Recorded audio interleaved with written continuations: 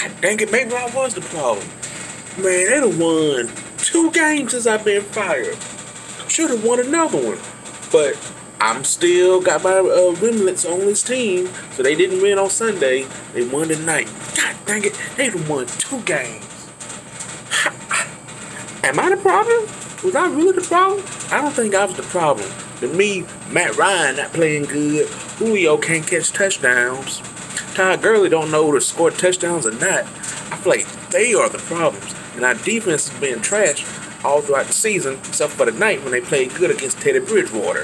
I feel like that's the reason why I got fired. Not because of me being a bad coach. Not because I don't know how to hire a good special teams coach or nothing like that. That's not why I got fired. I got fired because of everybody else but me. They won 2 games since I've been gone. Who cares?